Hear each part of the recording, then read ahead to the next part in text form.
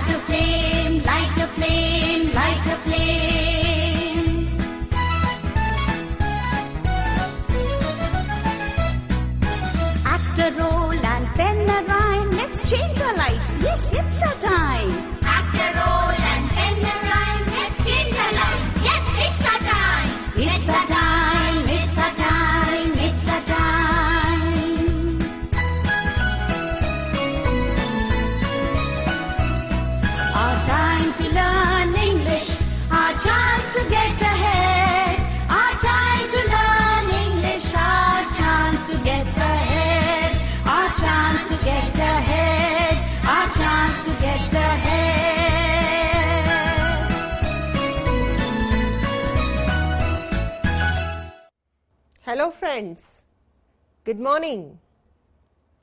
We are nearly at the end of our unit 2. Umbrellas are colorful, right? આ યુનિટની આખી પ્રોસેસમાં તમે રાઇમ શીખ્યા, મેળામાં ફરી આવ્યા અને ઘણું બધું લખ્યું પણ ખરું. આની અગાઉના એપિસોડમાં તમે એક્ટિવિટી 9A કરી હતી. યાદ છે ને? શું કર્યું હતું? એમાં તમે કેટલાક વર્ડ્સ લખ્યા હતા, પણ જરાક જુદી રીતે. એ વર્ડ્સ લખવા માટે ખાના આપ્યા હતા. તમારે વર્ડ્સને લેટર તરીકે છૂટો પાડીને લખવાનું થયું હતું. યાદ આવી ગયું? આ જે ટાઈમ છે એક્ટિવિટી 9B નો, આજે આપણે એવી જ રીતે આખું સેન્ટેન્સ લખીશું. Let's go to page number 50. Activity 9B. ઉદાહરણ મુજબ નીચેના વાક્યો લખો. અહીંયા ઉદાહરણ છે. This is a doll. આપણી પાસે 4 વર્ડ્સ છે. જુઓ, એટલે અહીંયા 4 ભાગ કર્યા છે. પહેલો વર્ડ ધીસ, એના લેટર્સ છૂટા પાડીને THIS અહીંયા લખ્યા છે.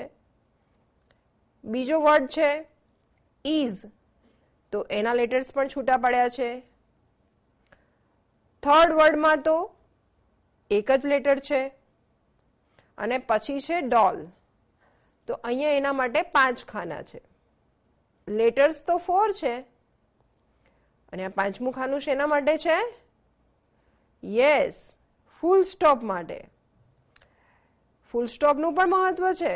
વિરામ ચિહ્નો સરખી રીતે લખવાના ને. ઓકે, તો તમને ખ્યાલ આવી ગયો હશે. તો લખી દો આ ફર્સ્ટ સેન્ટેન્સ.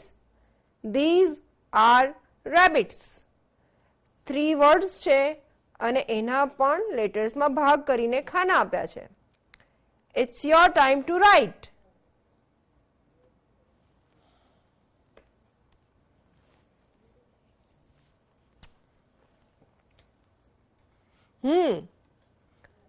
તમે લખો છો? ચલો હું પણ લખું અને જોઈ લેજો. તમને કોઈ જગ્યાએ અયોગ્ય લખાણ લાગ્યું હોય તો સુધારી દેજો. આવી રીતે લખાશે.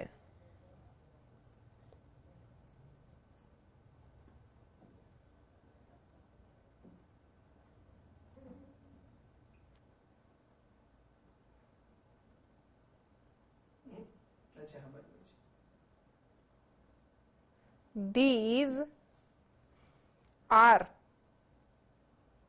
A R E. મારો R બરાબર નથી આવ્યો. These are rabbits. R A B B I T S અને છેલ્લું ખાનું full stop.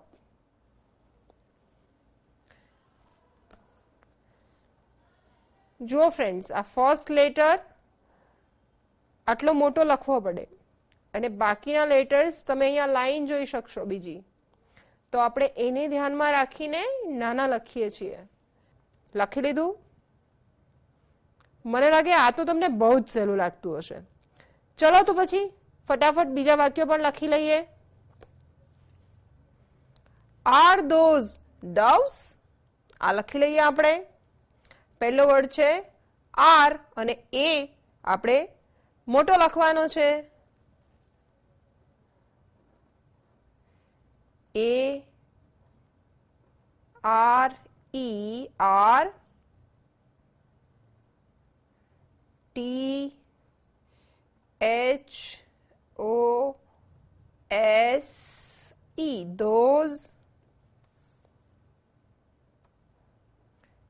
D O V E S, doves. અને છેલ્લે question mark. Okay, now third sentence. Is that a cap? લખી લઈએ. I S is T H A T, that. A cap, C A P. Is that a cap? Okay. Fourth sentence. Those are bananas. चलो. T H O S E, those. A R E R B A N A N A S, bananas. અને full stop. હવે આપણો last sentence. is, I S is. Is this an ox? is લખાઈ ગયો. હવે this લખીએ. T H I S, this. A N N O X, ox. અને question mark. Is this an ox? Okay friends, લખી દીધા 5 sentences. પણ જુઓ, આપણે નોટબુકમાં લખીએ કે ટેક્સ્ટબુકમાં લખીએ ત્યારે આમ કઈ ખાના છૂટા પાડીને થોડું આપેલું હોય છે. ત્યાં તો આપણે સળંગ જ લખવાનું છે. આ તો એક નીટ લખાણની પ્રેક્ટિસ માટે છે. લખતી વખતે ધ્યાન રાખજો કે તમારા લેટર્સનો મરોડ, એની કઈ લીટી ઉપર જાય છે, નીચે જાય છે. અને હા, વિરામ ચિહ્નો ના ભૂલી જવાય. આ પ્રેક્ટિસ માટે કરતા રહેજો. તમને મજા આવે તો ખાના દોરીને જાતે કરજો. હવે આપણી છેલ્લી એક્ટિવિટીનો ટાઈમ થઈ ગયો. એક્ટિવિટી 10. ફ્રેન્ડ્સ, તમે આ યુનિટમાં વન અને મેની એનો જે ડિફરન્સ હોય એ કેવી રીતે બોલાય, કેવી રીતે અભિવ્યક્ત થાય એ તમે શીખ્યા છો. આપણે એની લખવાની પ્રેક્ટિસ કરી લઈએ. જોઈએ સૌથી પહેલા તો example. Friends, unit 2 page number 50 અને એક્ટિવિટી 10. ઉદાહરણના વાક્યો વાંચો અને ખાલી જગ્યામાં વિગતો પૂરો. ઉદાહરણ છે, ચાલો વાંચીએ. What is this? તમને આન્સર ખબર છે. It is an apple. This is one apple. It is an apple. અહીંયા કેટલા apples છે? How many apples are there? 4. More than one. What are these? They are apples. An apple, apples. Okay. આ પ્રમાણે આપણે answers લખવાના છે. વર્ડ્સથી શરૂ કરીને આખા સેન્ટેન્સ ફોર્મ કરવા સુધી આપણે જઈશું. ચલો, number 1. What is that? What is that? Oh yes, it is a star. તો આ જે બ્લેન્ક આપી છે એમાં આપણે લખી દઈએ a star. It is a star. S-T-A-R. લખાઈ ગયું તમારે આવી રીતે? ચલો પેજ નંબર 51 ઉપર જઈએ. ફ્રેન્ડ્સ, પેજ નંબર 50 ઉપર તો એક જ સ્ટાર હતો. How many stars are there in this picture on page number 51? We have 5 stars. More than one. One to many. એટલે અહીંયા આપણે ક્વેશ્ચન પણ બદલાય છે. What are those? અને આપણો આન્સર પણ બદલાશે. They are, you are right, stars. S-T-A-R-S,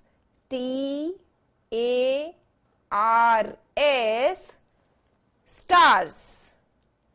full stop તો અહીંયા છે જ. It is a star. They are stars. આટલો ફેર પડે વન અને મેનીમાં. હવે થર્ડ સેન્ટેન્સ. અહીંયા તો ક્વેશ્ચન પણ આપણે બનાવવાનો છે. તમારું પેજ નંબર 50 ખોલીને જુઓ. એન એપલ માટે કેવો ક્વેશ્ચન છે? અ સ્ટાર માટે કેવો ક્વેશ્ચન છે? અહીંયા કયો ક્વેશ્ચન આવશે? You are right. ક્વેશ્ચન આવશે what is this? ચલો લખી લઈએ. What is this?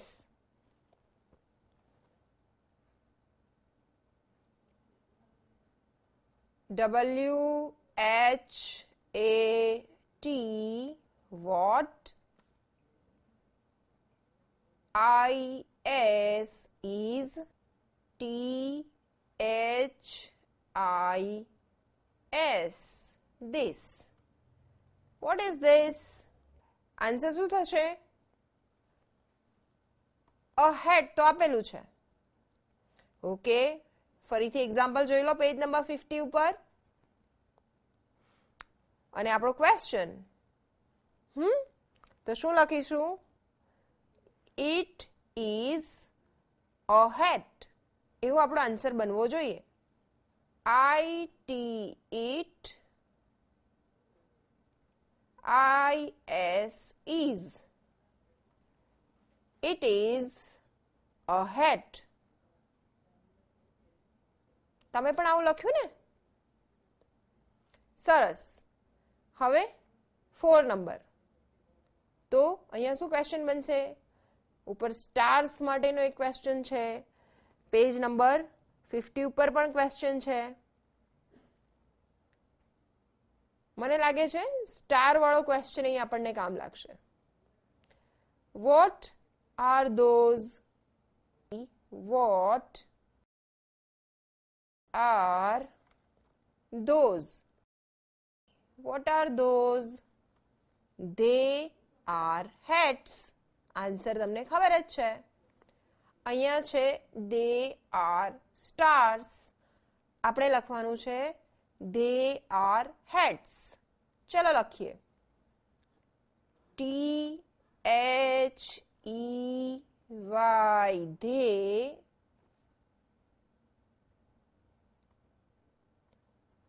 they ARE are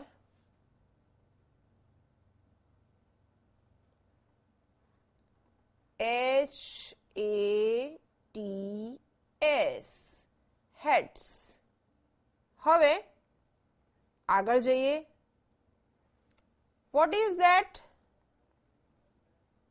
What is that? That is a dove. અને આપણે આન્સર શું લખવાનો છે? It is a તો આપેલું જ છે, ખાલી એ બર્ડનું નામ લખવાનું બાકી રહ્યું. તો લખી દઈએ. It is a DOVE dove. It is a dove.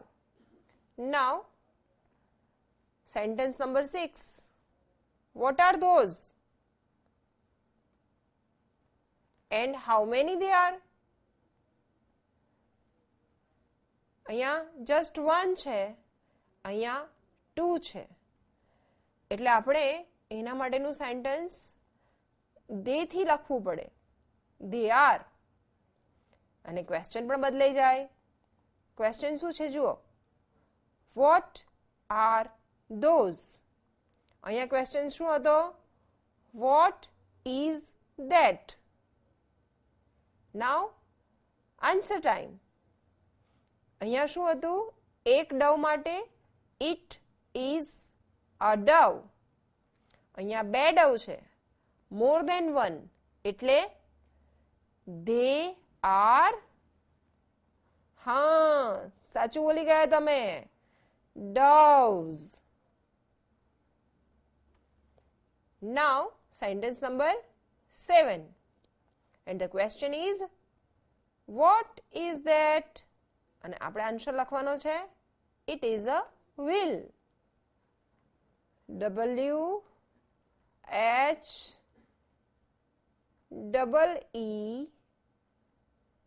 WHEEL. અહીંયા છે જ. Okay. Sentence number 8. What are these? They are wheels. આપણે લખવાનો છે they are wheels. ચલો. they THEY.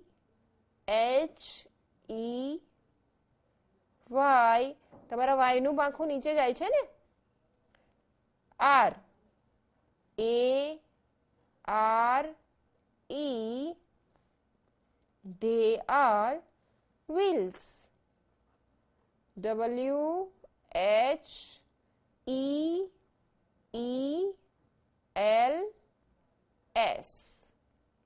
અને અહીંયા ફૂલ સ્ટોપ તો છે જ.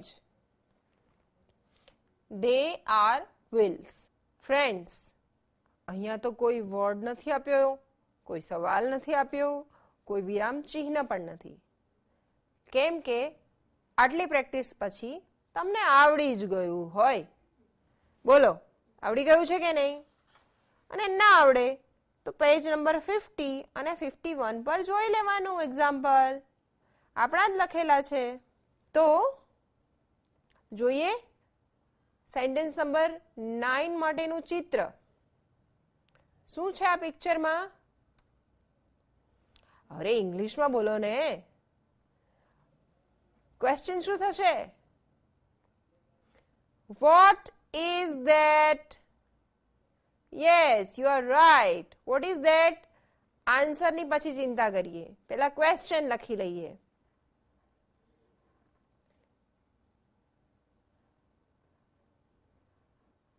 What? WHAT. What? IS is that. THAT.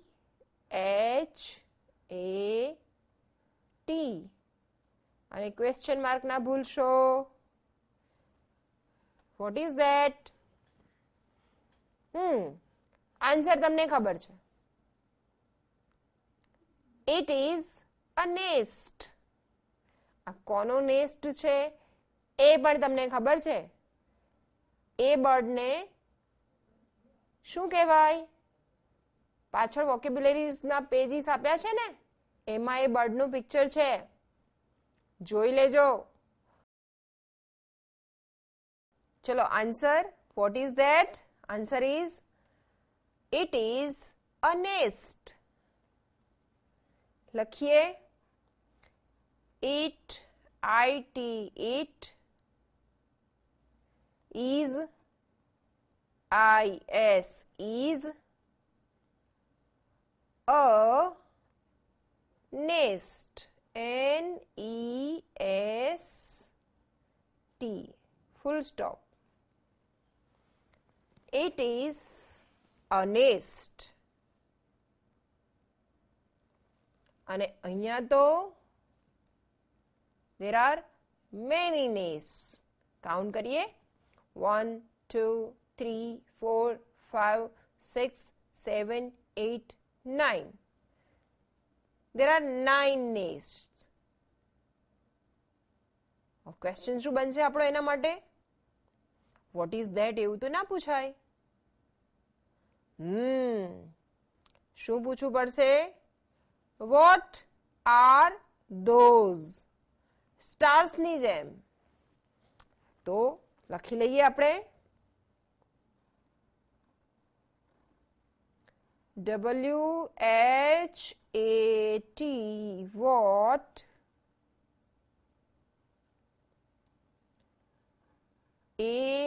ARER,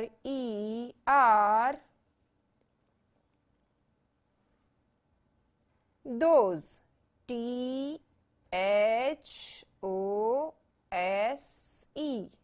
અને question mark. What are those? Answer is they are nests. લખી લઈએ. They, THEY, they are, ARER, nests,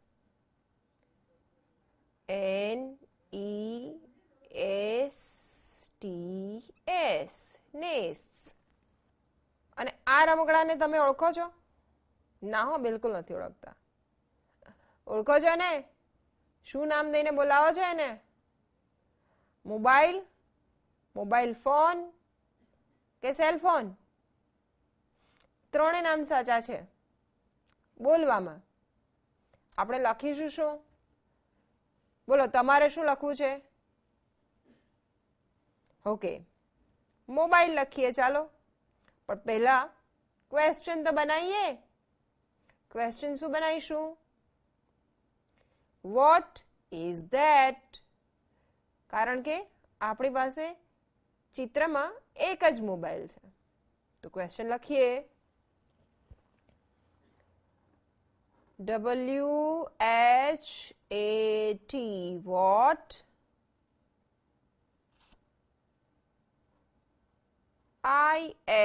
is that, THAT. What is that? અને question mark. જવાબ. Eat, IT, eat. પહેલા આખો જવાબ બોલી લઈએ. કેમ? It is a mobile. એમાંથી આપણે eat લખી લીધો. It is, is a mobile, MOBILE. E અને full stop. It is a mobile. Friends, we have completed the last activity of Unit 2. That means આપણો Unit 2 નું કામ પૂરું થઈ ગયું. બરાબર ને? But there is one small thing left. મજા આવે એવું કામ છે. સાંભળો, સંભળાવો અને ભજવો. Teacher says, what do you call a fish without an eye? આ છે એ ફિશની આઈ છે. તો what do you call a fish without an eye? Meenakshi says, a fish. મને તો આ બોલતા બી નથી આવડતું. શું બોલાય? આને તો ફિશ બોલાય. આને શું બોલાય? આવું કંઈક છે ને? Meenakshi very smart. આઈ કાઢીને કયો. Okay, joke number 2. Teacher says, Divya, how do you spell crocodile? Divya says, K-R-O-K-O-D-I-A-L.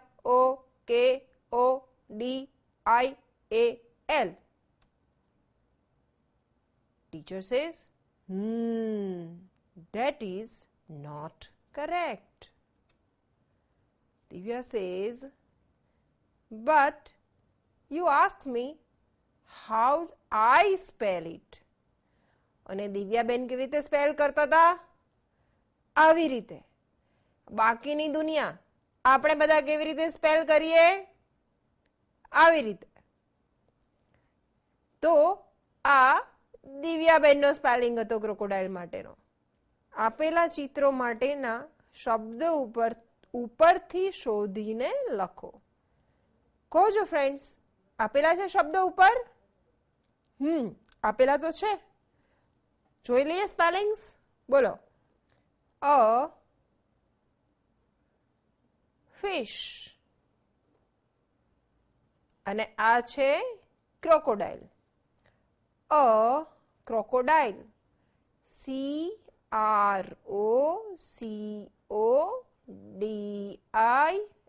CROCODILE, crocodile.